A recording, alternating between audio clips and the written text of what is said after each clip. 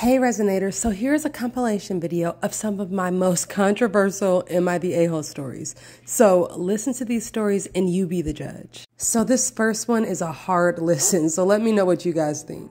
Am I wrong for refusing to leave the room when my husband told me to? My husband's best friend, which is a female, got the news that her dog has cancer just days ago. My husband would call her every day till yesterday when she visited.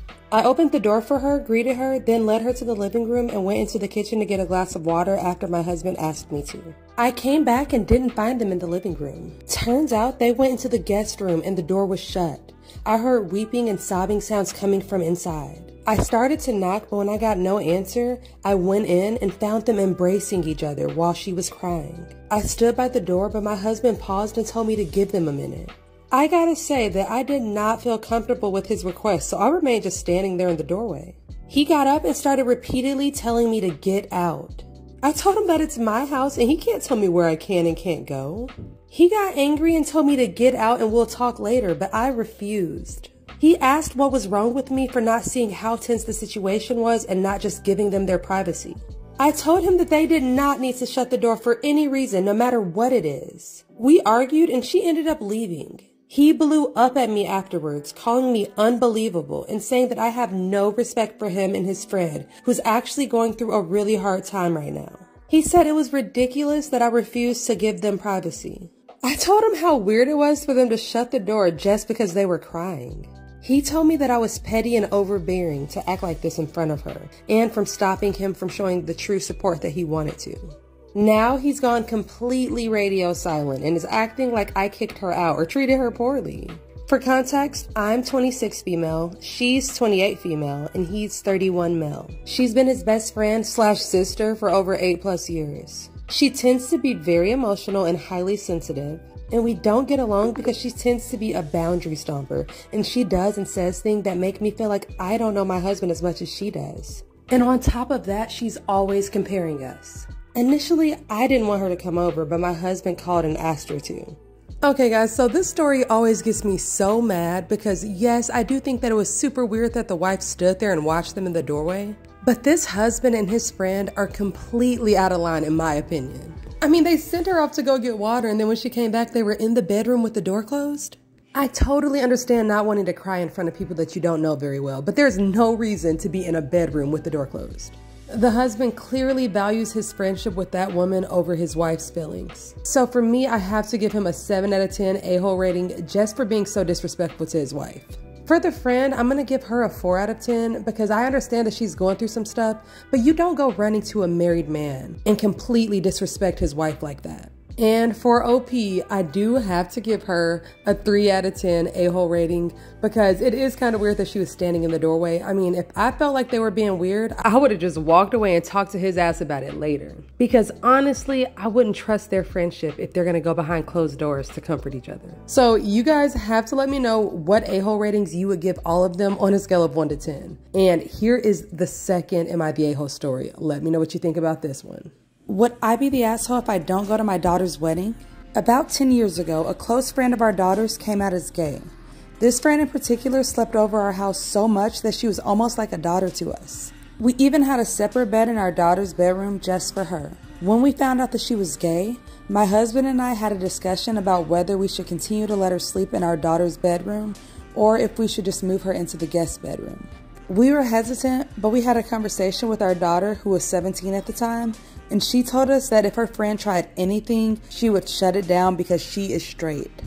It made sense. We believed our daughter was trustworthy and responsible, and so we allowed the friend to continue sleeping in her room.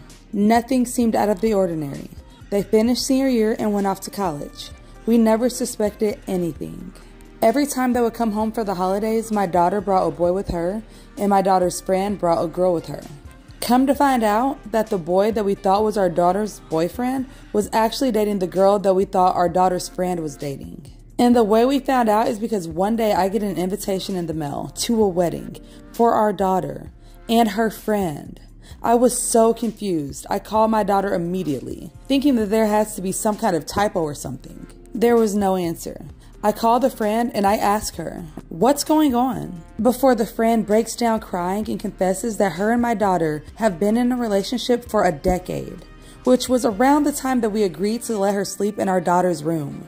My husband and I feel so betrayed. My daughter then gets on the phone and says, "Mom, Dad, I know you're upset, and I promise we'll talk about it after the wedding, and I'll explain everything." I said, "Okay, we'll talk after the wedding," and then I hung up. The next day she calls me, I pick up and say, "Why are you calling me? I thought you didn't want to talk to me until after the wedding." She said, "We are, but I wanted to know what times you'll be available so that we can get measured for our dresses." I said, "What do you mean we? You don't think that your father and I are going to the wedding, do you? You lied to us for 10 years for no reason, and you expect us to just automatically disregard that?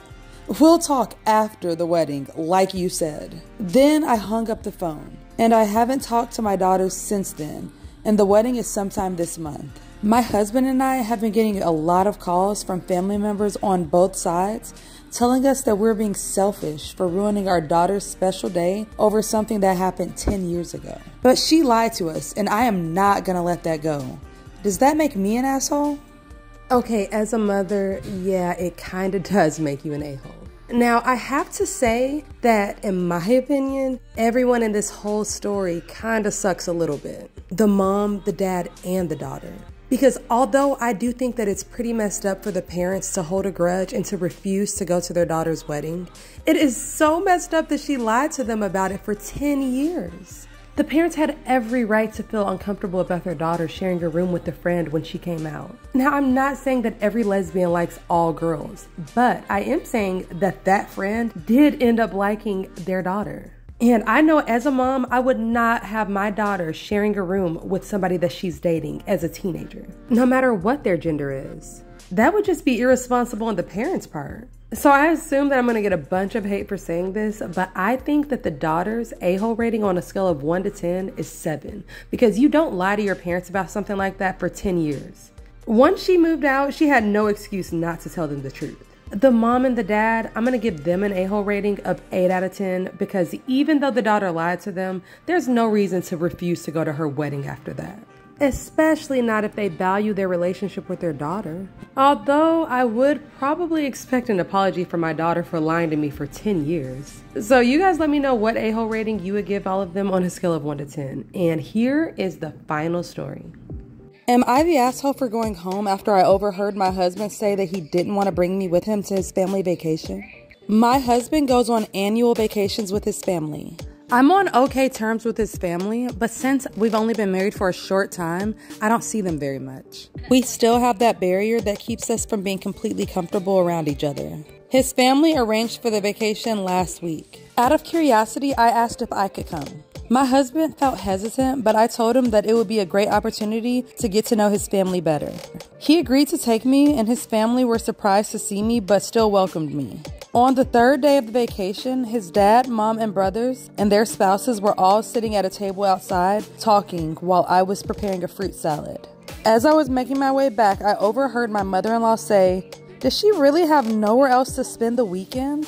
At first, I had no idea who she was talking about, so I just kept walking. But I stopped dead in my tracks once I overheard my husband say, "I know, and I didn't want to bring her with me, but what else was I supposed to do? You know how pushy she can get." I instantly realized that they were talking about me. I felt so shaken up to the point where I almost dropped the salad.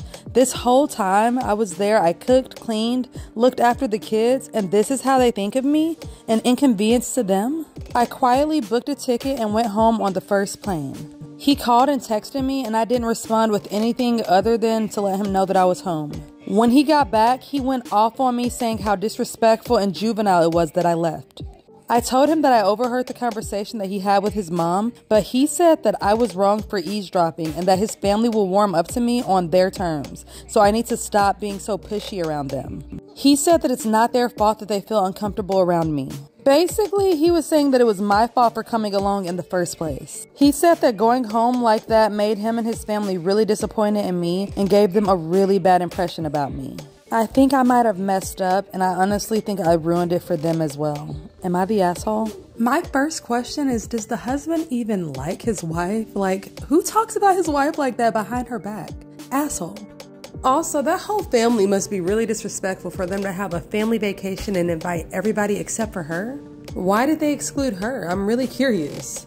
All I know is that she did nothing wrong by leaving, and I feel so bad for this woman. If I heard my husband talking about me like that with his family behind my back, it would be over. So in this story, I literally hate the husband. So for his a-hole rating on a scale of 1 to 10, I'm gonna give him a 9. I wanna give him a 10, but you know there's some people that do worse things than this.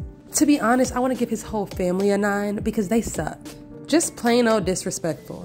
And obviously an OP is a 0 out of 10 a-hole because she did nothing wrong. So you guys tell me, what a-hole rating would you give them on a scale of 1 to 10? Okay guys, so I hope you enjoyed this controversial compilation video. I'll be making more of these coming up soon in the future, so stay tuned. Make sure you like, follow, and subscribe for more. And I will see you guys in the next video. Deuces!